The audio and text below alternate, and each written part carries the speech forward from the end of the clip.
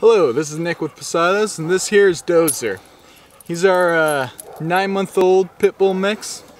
Since Dozer's new here at Pasados, he hasn't had a lot of interaction with the other dogs. He's done fine with the nose-to-noses, walking by and being near other dogs without any signs of aggression. Dozer here had a rough start. He was rescued and brought to Pasados after his owner went on a drug binge and left the poor guy in a crate 4 or 5 days without any food and water.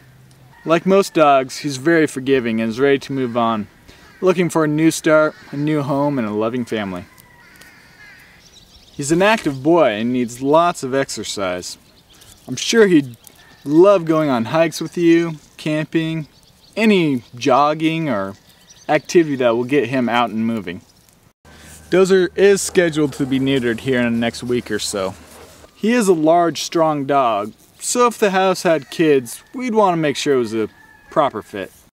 Please stop by and come meet Dozer and have some fun.